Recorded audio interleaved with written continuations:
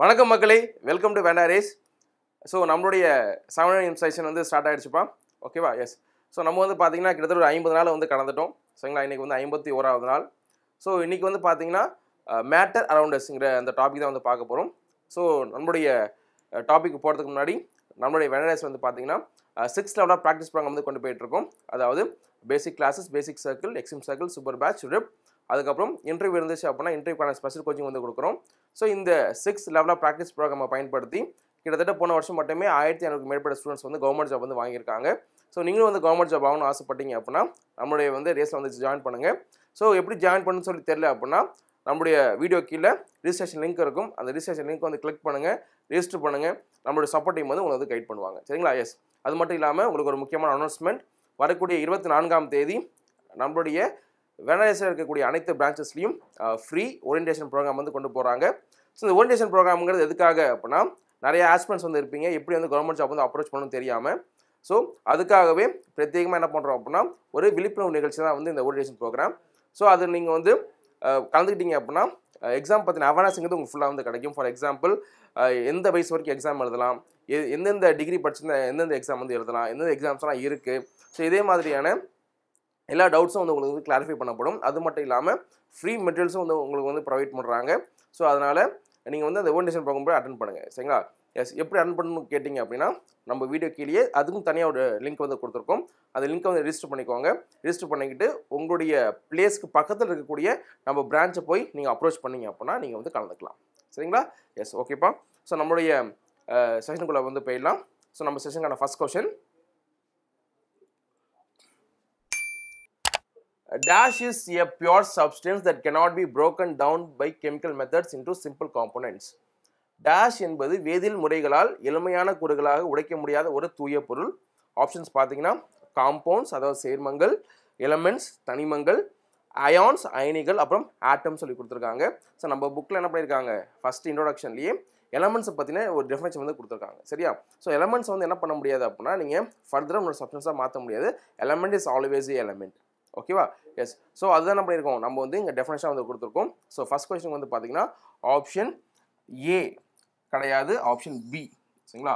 Option B தனிமங்கள் என்பது தான் சரியான விடை. ஓகேங்களா? எஸ். ஓகேப்பா. நெக்ஸ்ட் கொஸ்டின் பார்க்கலாம். நெக்ஸ்ட் கொஸ்டின் பாருங்க. The inverted triangle of Greek symbols represent the which of the following element? கிரேக்க சின்னங்களின் தலைகீழ் முக்கோணம் பின்வரும் எந்த தனிமத்தை குறிக்கிறது? ஆப்ஷன்ஸ் பாருங்க. ஏர், வாட்டர், ஃபயர், எர்த். காற்று, தண்ணீர், நீர், பூமின்னு சொல்லி கொடுத்துருக்காங்க. சரியா? எஸ். ஸோ கிரீக்ஸ் என்ன பண்ணியிருக்காங்க அப்படின்னா அவங்களுக்கு தெரிஞ்ச தனிமங்களை சிம்பிள்ஸ் வச்சு என்ன பண்ணாங்க அப்படின்னா பயன்படுத்துகிறாங்க. சரிங்களா? ஸோ அந்த சிம்பிள்ஸில் இன்வெர்டட் ட்ரையாங்கிள். சரியா? ஸோ இன்வெர்டட் ட்ரையாங்கிள் இந்த சிம்பிள் வந்து பார்த்தீங்கன்னா எதை குறிக்குதுன்னு சொல்லி கொஸ்டின் வந்து கேட்டிருக்காங்க. ஸோ இன்வெர்ட் ட்ரையாங்கிள்ங்கிறது எதை குறிக்கும் அப்படின்னா தட் இஸ் வாட்டர். சரிங்களா? எஸ். இதே நார்மல் ட்ரையாங்கிள் கொடுத்தாங்க அப்படின்னா தட் இஸ் ஃபயர். ஓகேவா? ஸோ இந்த ட்ரையாங்கிள்லேயே அப்பர் ட்ரையாங்கிளில் இந்த மாதிரி ஒரு நல்ல கோடு கொடுத்தாங்கன்னா that is air. So invert ட்ரையாங்கிளில் ஒரு கோடு கொடுத்தாங்க அப்படின்னா இட் இஸ் கால்டு எர்த். ஓகேங்களா? ஸோ இதே மாதிரி கிரீக் என்ன பண்ணாங்க, தனக்கு தெரிஞ்ச எலமெண்ட்ஸை இந்த மாதிரி குறியீடுகளாக வந்து நோட் பண்ணாங்க. சரியா? எஸ். இப்போ நம்ம கொஸ்டின் என்ன கேட்டிருக்காங்க அப்படின்னா இன்வெர்டட் ட்ரையாங்கிள் தான் கேட்டிருக்காங்க. So invert triangle it's water, option B. ஓகேவா? எஸ். அப்போ 2க்கு வந்து பார்த்தீங்கன்னா ஆப்ஷன் பி என்பது தான் சரியான விடை. ஓகேங்களா? எஸ். ஓகேப்பா. நெக்ஸ்ட் கொஸ்டின் பார்க்கலாம். நெக்ஸ்ட் கொஸ்டின் பாருங்க. Totally how many elements are there? மொத்தத்தில் எத்தனை தனிமங்கள் உள்ளன? ஆப்ஷன்ஸ் பார்த்தீங்கன்னா 112, 116, 118, அப்புறம் 117 சொல்லி கொடுத்துருக்காங்க. சரியா? எஸ். ஸோ ஐயூபேக், சரிங்களா, international union for practical and applied chemistry, அவங்க என்ன பண்ணியிருக்காங்க அப்படின்னா பியூர் அண்ட் அப்ளைடு கெமிஸ்ட்ரி, அவங்க என்ன பண்ணியிருக்காங்க அப்படின்னா பியூர் டேபிள் வந்து உருவாக்கியிருக்காங்க. சரிங்களா? அந்த பியூர் டேபிளில் மொத்தம் எத்தனை தனிமங்கள் வந்து இருக்குது அப்படின்னு கேட்டிங்கன்னா தட் இஸ் 118. That is 118. கடைசியாக சேர்க்கப்பட்ட தனிமம் வந்து பார்த்தீங்கன்னா தட் இஸ் ஓர்கனைசேஷன் சொல்லுவாங்க. ஓகேவா? எஸ். அப்போ தேர்டுக்கு வந்து பார்த்தீங்கன்னா ஆப்ஷன் சி 118 என்பது தான் சரியான விடை. ஓகேவா? எஸ். ஓகேப்பா. நெக்ஸ்ட் கொஸ்டின் பார்க்கலாம். நெக்ஸ்ட் கொஸ்டின் பாருங்க. The process in which the less value metals are changed into the gold is called as. குறைந்த மதிப்புள்ள உலோகங்கள் தங்கமாக மாற்றும் செயல்முறை டேஷ் என அழைக்கப்படுகிறது. ஆப்ஷன்ஸ் பார்த்தீங்கன்னா கால்வனேற்றம் அதாவது கால்வனைசேஷன், எலக்ட்ரோலைசிஸ், மின்னார் பகுப்பு, அல்கமி, ரசவாதம், அப்புறம் நன்னாப்தின்னு சொல்லி கொடுத்துருக்காங்க. சரியா? எஸ். ஸோ அந்த காலத்தில் வந்து எப்படி நினச்சாங்க அப்படின்னா லோ வேல்யூ இருக்கக்கூடிய எலமெண்ட்ஸை நம்ம என்ன பண்ணலாம், கோல்டாக வந்து மாற்றலாம், அதுக்கு நிறைய செயல்முறைகள் வந்து இருக்குது அப்படின்னு சொல்லிட்டு வந்து நம்பினாங்க. ஸோ அந்த நம்மளுக்கு வந்து என்ன பேர் அப்படின்னா அல்கெமிஸ்ட்னு பேர், அந்த செயல்முறைக்கு வந்து என்ன பேர் அப்படின்னா அல்கெமின் பேர். ஓகேவா? எஸ், ரசவாதம் சொல்லுவாங்க. ஸோ 4க்கு வந்து பார்த்தீங்கன்னா ஆப்ஷன் சி அல்கமி, ரசவாதம் என்பது தான் சரியான விடை. ஓகேங்களா? எஸ், இதெல்லாம் பாசிபிளா அப்படின்னா இப்போ இந்த வேர்ல்டில் வந்து பார்த்தீங்கன்னா பாசிபிளே கிடையாது, பட் நம்பியிருக்க மக்கள் வந்து நம்பியிருக்காங்க. ஓகேவா? எஸ், ஓகேப்பா. நெக்ஸ்ட் கொஸ்டின் பார்க்கலாம். நெக்ஸ்ட் கொஸ்டின் பாருங்க. A dot inside a circle represent which elements according to Dalton symbol? Dalton சின்னத்தின்படி ஒரு வட்டத்தில் உள்ள ஒரு புள்ளி இருந்தால் அது எந்த தனிமத்தை குறிக்கிறது? ஆப்ஷன்ஸ் பாருங்க.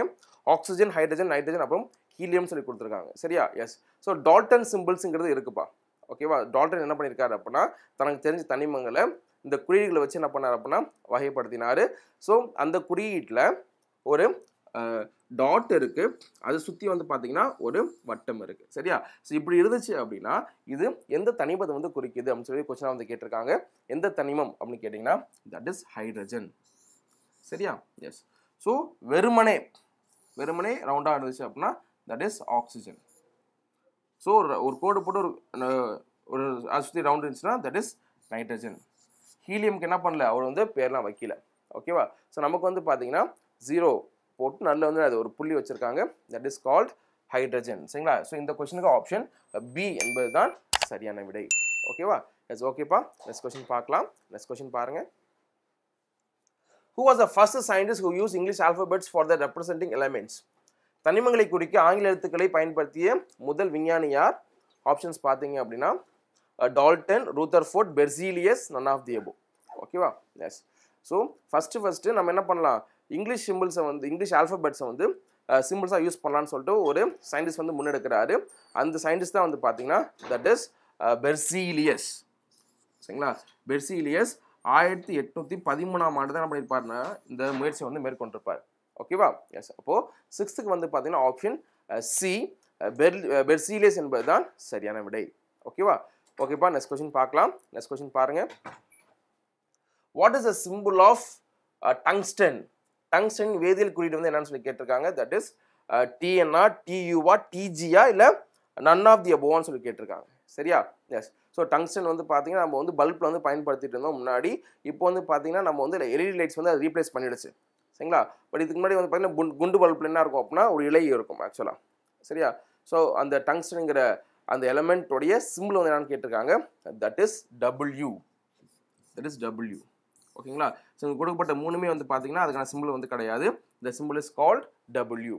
ஓகேவா? எஸ். அப்போ 7க்கு வந்து பார்த்தீங்கன்னா none of the above. Option D none of the above என்பது தான் சரியான விடை.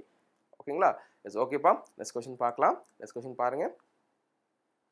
Mercury is used in thermometer because தெர்மாமீட்டர்களில் பாதரசம் பயன்படுத்தப்படுகிறது ஏனெனில் ஹை டென்சிட்டி, அதிக அடர்த்தி, யூனிஃபார்ம் எக்ஸ்பான்ஷன், சீரான விரிவாக்கம், போத் ஏ அண்ட் பி, அப்புறம் none of the above சொல்லி கொடுத்துருக்காங்க. சரியா? எஸ். ஸோ மெர்க்குரி வந்து எங்கே பயன்படுத்துகிறாங்க அப்படின்னா தெர்மாமீட்டர்ஸ் வந்து பயன்படுத்துகிறாங்க. ஸோ நம்மளுடைய வெப்பநிலையை வந்து பயன்படுத்துறதுக்கு அளவிடுறதுக்கு இந்த மெர்க்குரி தெர்மாமீட்டர்ஸுங்கிறது பயன்படுது. ஓகேவா? எதுக்காக பயன்படுத்துகிறாங்க, ஏன் வேறு லிக்விட்ஸே இல்லையா, ஏன் மெர்க்குரி வந்து பயன்படுத்துகிறாங்க அப்படின்னு கேட்டிங்கன்னா இட் பொசஸ் ஹை டென்சிட்டி. சரிங்களா? அதுக்கு அடர்த்தி அதிகம், அப்புறம் அதோடைய எக்ஸ்பான்ஷன் வந்து பார்த்தீங்கன்னா ரொம்ப யூனிஃபார்மாக இருக்கும். ஓகேவா? எஸ். அதனால தான் என்ன பண்ணுறாங்க தெர்மாமீட்டர்ஸில் வந்து மெர்க்குரி வந்து பயன்படுத்துகிறாங்க. சரியா? எஸ். அப்போ 8க்கு வந்து பார்த்தீங்கன்னா option C both A and B, ஏ மற்றும் பி இரண்டும் என்பது தான் சரியான விடை. ஓகேங்களா? எஸ், ஓகேப்பா. நெக்ஸ்ட் கொஸ்டின் பார்க்கலாம். நெக்ஸ்ட் கொஸ்டின் பாருங்க. ஆல் நான் மெட்டல்ஸ் ஆர் நான் டக்டைல் எக்ஸெப்ட் டேஷை தவிர்த்து அனைத்து அலோகங்களும் கம்பியாக நீட்டக்கூடியவை. ஆப்ஷன்ஸ் பாருங்க. Graphite, diamond, carbon fibre, none of the above. சரிங்களா? கிராஃபைட், வைரம், கார்பன் ஃபைபர், மேலே உள்ள எதுவும் இல்லைன்னு கொடுத்துருக்காங்க. எஸ். ஸோ நான் மெட்டல்ஸ் நம்ம என்ன பண்ண முடியாதுன்னா கம்பியாக மாற்ற முடியாது. ஆனால் ஒரே ஒரு நான் மெட்டலை தவிர, அது என்னன்னு கேட்டிங்கன்னா தட் இஸ் கார்பன் ஃபைபர். சரிங்களா? கார்பன் ஃபைபரை தவிர பாக்கி நம்ம என்ன பண்ணலாம், எல்லாத்தையுமே கம்பியாக மாற்றவே முடியாது. ஓகேவா? எஸ். அப்போ 9க்கு வந்து பார்த்தீங்கன்னா ஆப்ஷன் சி கார்பன் ஃபைபர் என்பது தான் சரியான விடை. ஓகேங்களா? எஸ், ஓகேப்பா. நெக்ஸ்ட் கொஸ்டின் பார்க்கலாம். நெக்ஸ்ட் கொஸ்டின் பாருங்க. Dash is used in the manufacturing of gun powder and vulcanisation of rubber. Dash துப்பாக்கி பவுடர் மற்றும் ரப்பர் வல்கனைசேஷன் செயல்முறையில் பயன்படுத்தப்படுகிறது. ஆப்ஷன்ஸ் பாருங்க. Graphite, phosphorus, potassium, sulphur. ஓகேங்களா? ஸோ இது வந்து பார்த்தீங்கன்னா த அப்ளிகேஷன்ஸ் ஆஃப் நான் மெட்டல்ஸ் கீழே வரக்கூடிய ஒரு கொஸ்டின். ஸோ இதில் வந்து பார்த்தீங்கன்னா கன் மெட்டல், சரிங்களா, கன் பவுடர், அப்புறம் கால்வனைசேஷனில் வந்து பயன்படுத்தக்கூடிய ஒரு எலமெண்ட்டாக இது இருக்குது அப்படின்னு கேட்டிங்கன்னா தட் இஸ் சல்ஃபர் தான் இருக்குது. ஓகேவா? எஸ். அப்போது ஆப்ஷன் டி, எனக்கு வந்து பார்த்தீங்கன்னா ஆப்ஷன் டி என்பது தான் சரியான விடை. ஓகேங்களா? எஸ். ஓகேப்பா. நெக்ஸ்ட் கொஸ்டின் பார்க்கலாம். நெக்ஸ்ட் கொஸ்டின் பாருங்கள். Which of the following is an example of semiconductors? பின்வருவற்றில் குறைக்கடத்திகளின் உதாரணம் எது? Silicon, germanium, arsenic, all of the above. சரியா? ஸோ இங்கே கொடுக்கப்பட்ட 3 தனிமங்களுமே வந்து பார்த்தீங்கன்னா குறைக்கடத்திகள். ஓகேவா? எஸ். ஸோ ஆப்ஷன் டி என்பது தான் இதுக்கு சரியான விடை. ஏன்னா சிலிக்கானும் செமிகண்டக்டர் தான், ஜெர்மானியமும் செமிகண்டக்டர் தான், அப்புறம் ஆர்சனிக்கும் செமிகண்டக்டர் தான். சரியா? ஸோ இந்த 3மே வந்து பார்த்தீங்கன்னா செமிகண்டக்டராக இருக்கிற பட்சத்தில் ஆப்ஷன் டி என்பது தான் இதுக்கான சரியான விடையாக வந்து இருக்குது. ஓகேவா? எஸ். ஓகேப்பா. நெக்ஸ்ட் கொஸ்டின் பாருங்கள். சோடியம் ஹைட்ராக்சைடு வந்து பார்த்தீங்கன்னா காஸ்டிக் சோடா. அப்போ ஜிங்க் கார்பனேட் வந்து என்னன்னு சொல்லி கேட்டிருக்காங்க. சரியா? எஸ். ஸோ அந்த கெமிக்கல் நேமுடைய காமன் நேம் வச்சு என்ன பண்ணியிருக்காங்கன்னா அனலாகி வந்து ரிலேட் பண்ணியிருக்காங்க. ஸோ அப்போ ஜிங்க் கார்பனேட்டுங்கிறது என்னன்னு சொல்லி பார்க்கணும். ஓகேவா? ஆப்ஷன்ஸ் பாருங்கள். Iron pyrite, caustic potash, calamine, அப்புறம் நன் ஆஃப் தி அபோவ். ஓகேங்களா? எஸ். அப்போ ஜிங்க் கார்பனேட் நம்ம என்னன்னு சொல்லுவோம் அப்படின்னா கேலமைன் சொல்லுவோம். சரிங்களா? ஜிங்க் கார்பனேட் நம்ம என்ன சொல்லுவோம் அப்படின்னா கேலமைன் சொல்லுவோம். ஸோ இந்த 12th கொஸ்டின் வந்து பார்த்தீங்கன்னா ஆப்ஷன் சி கேலமைன் என்பது தான் சரியான விடை. ஓகேங்களா? எஸ். அப்போ இந்த காஸ்டிக் பொட்டாஷ்னா என்ன அப்படின்னு சொல்லி பார்த்தீங்கன்னா that is potassium hydroxide. Potassium hydroxide. ஓகேங்களா? அதை நம்ம என்ன சொல்கிறோம்? காஸ்டிக் பொட்டாசியம் சொல்லுவோம். ஓகேவா? எஸ். இப்போ 12க்கு ஆப்ஷன் சி கேலமைன் என்பது தான் சரியான விடை. ஓகேவா? நெக்ஸ்ட் கொஸ்டின் பார்க்கலாம். நெக்ஸ்ட் கொஸ்டின் பாருங்கள். Carbon, hydrogen, oxygen constitute element called S. Carbon, hydrogen அப்புறம் ஆக்சிஜன் ஆகியவை ஒன்று சேர்ந்து உருவாகும் சேர்மம் எதுன்னு சொல்லி கேட்டிருக்காங்க. ஆப்ஷன்ஸ் பாருங்கள். குளுக்கோஸ், வினிகர், அசிட்டிக் ஆசிட், அப்புறம் ஆல் ஆஃப் தி அபோவ்னு சொல்லி கொடுத்துருக்காங்க. ஓகேவா? எஸ். ஸோ ஆக்சுவலாக குளுக்கோஸ், வினிகர், அசிட்டிக் ஆசிட் இதோடைய ஃபார்முலா தெரிஞ்சால் தான் நம்ம இந்த கொஸ்டினுக்கு ஆன்சர் பண்ண முடியும். ஓகேவா? ஸோ குளுக்கோஸ் நம்ம என்ன சொல்லுவோம் அப்படின்னா C6H12O6ன்னு சொல்லுவோம். அசிட்டிக் ஆசிட், வினிகர் ரெண்டுமே ஒன்று தான். That is CH3COOH. சரியா? ஸோ இங்கே 3த்துலையுமே வந்து பார்த்தீங்க அப்படின்னா கார்பன், ஹைட்ரஜன், ஆக்சிஜனுங்கிறது கலந்து இருக்குது. ஸோ அப்போ கொடுக்கப்பட்ட 3த்துலையுமே என்ன இருக்குது? கார்பன், ஆக்சிஜன், ஹைட்ரஜன் வந்து இருக்கிறதால ஆப்ஷன் டி என்பது தான் இதில் வந்து சரியான விடையாக வந்து இருக்கும். ஓகேவா? இப்போ 13க்கு option D is the correct answer. Next question பார்க்கலாம். நெக்ஸ்ட் கொஸ்டின் பாருங்கள். Which of the following is used in fire extinguisher? பின்வருவற்றில் எது தீயை அணைக்கும் கருவியில் பயன்படுத்தப்படுகிறது? ஆப்ஷன்ஸ் பார்த்தீங்கன்னா சோடியம் பைகார்பனேட், சோடியம் கார்பனேட், அதுக்கப்புறம் கால்சியம் ஆக்சிக்ளோரைட், அப்புறம் கால்சியம் ஹைட்ராக்சின்னு சொல்லி கொடுத்துருக்காங்க. சரியா? எஸ். ஸோ ஃபயர் எக்ஸ்டிங்விஷர் வந்து பயன்படுத்தக்கூடியது that is called sodium bicarbonate. Sodium bicarbonate தான் வந்து பார்த்தீங்கன்னா ஃபயர் எக்ஸ்டிங்விஷர் வந்து யூஸ் பண்ணுறாங்க. ஓகேவா? எஸ். அப்போது சோடியம் கார்பனேட் வந்து பார்த்தீங்கன்னா எங்கே யூஸ் பண்ணுவாங்க? That is in packing industry வந்து பயன்படுத்துவாங்க. கால்சியம் ஆக்சிக்ளோரைட் வந்து எதில் அப்படின்னா it is called as bleaching பவுடர்னு சொல்லுவாங்க. சரிங்களா? டிஸ்இன்ஃபெக்டன்ட், சரிங்களா, ப்ளீச் இதெல்லாம் என்ன பண்ணுறோம் அப்படின்னா நம்ம வந்து இந்த கால்சியம் ஆக்சிக்ளோரைட் பயன்படுத்துகிறோம். கால்சியம் ஹைட்ராக்சைடு வந்து எது பயன்படுத்துவாங்க அப்படின்னு கேட்டிங்கன்னா it is called slaked லைம்னு சொல்லுவாங்கப்பா. Calcium hydroxide என்ன சொல்லுவாங்க அப்படின்னா CaOH twice, அதாவது ஸ்லேக்டு லைம்னு சொல்லுவாங்க. ஸோ இது வந்து பார்த்தீங்கன்னா வால்ஸில் வந்து பெயிண்ட் பண்ணுறதுக்கு வந்து பயன்படுத்துகிறாங்க. சரிங்களா? எஸ். அப்போ 14க்கு வந்து பார்த்தீங்கன்னா ஆப்ஷன் ஏ சோடியம் பைகார்பனேட் என்பது தான் சரியான விடை. ஓகேங்களா? எஸ். ஓகேப்பா. ஸோ இதோட வந்து நம்ம செஷனை வந்து வைண்ட் அப் பண்ணிக்கலாம். ஸோ இதே மாதிரியான சில முக்கியமான கொஸ்டின்ஸோட நெக்ஸ்ட் செஷனில் வந்து சந்திக்கிறேன். Until then, bye from Prajith. Thank you.